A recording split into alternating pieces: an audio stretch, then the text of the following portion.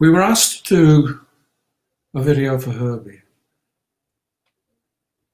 and we were also asked to do a video for Herbie that didn't feature him much, because for whatever reason, MTV at the time weren't playing black artists. And we were going, well, why?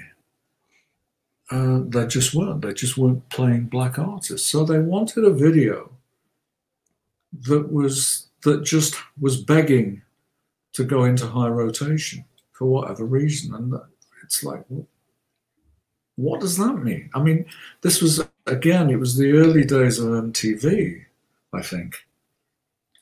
And round about this time, probably about a month earlier, I'd seen a program on television, a local program that featured a 5-minute slot about this sculptor, this artist called Jim Whiting, who made these grotesque hydraulic-driven robots. And I managed to record it on this excuse for a video tape recorder that I had, recorded this segment, and thought no more about it. I just kept it because it was interesting.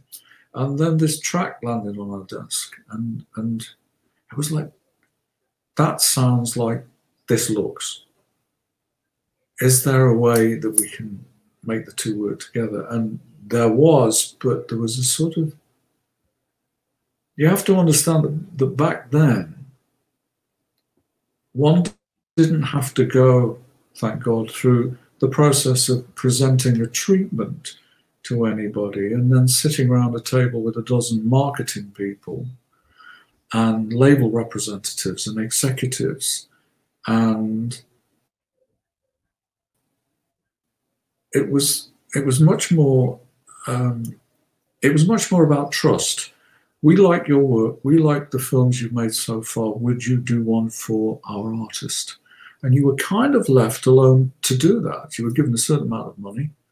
Very rarely was it a lot of money, but you were given a certain amount of money, and then you were to deliver it at the end. That's what it was about. It was about trust. And this was one of those situations. We kind of gave them a vague synopsis of what we were hoping to achieve, but even we didn't know that we could. And so we went to visit Jim at his strange house, which was full of bits of bodies hanging on the walls, not real bodies. And Thank you for clarifying. No, yes, it was very bizarre. It was. I remember we banged on the door and we looked through a crack and we could see torsos lining the corridor. It was like, oh, what are we getting ourselves in for here? And he lived amongst all his sculptural creations. It was astonishing. But he liked the track. He liked what we wanted to do. And so we concocted a plan. We built a set that was a facsimile of a house. And we would populate the house with his creations. And we would film Herbie separately on another day and pump him into a TV monitor that was installed in this house.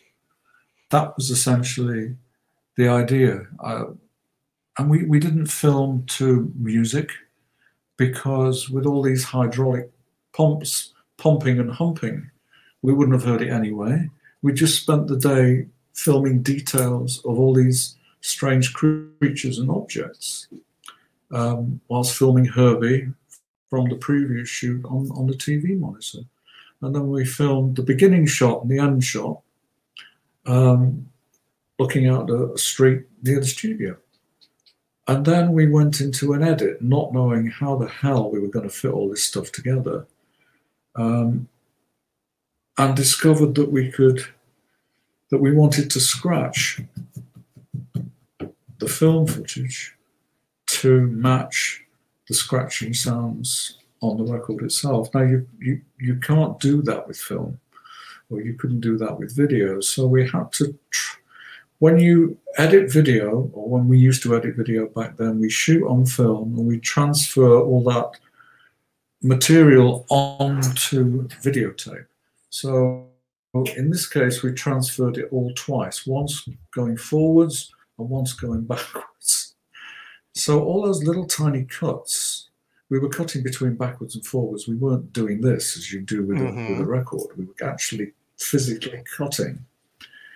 And it took, again, it was like, you know, it has to be a 24-hour session that burnt us out completely. But again, at the end of it, looking at it, it was like, we love it, but they're going to kill us.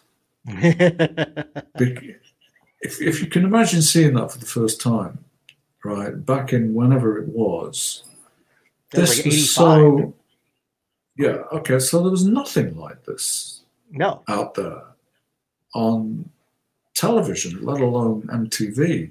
MTV being quite extreme in some of the stuff, but there was nothing like this. So it was like, we kind of knew that it would either go down hugely well and get played to death, otherwise no one would play it and we'd end up in front of a firing squad.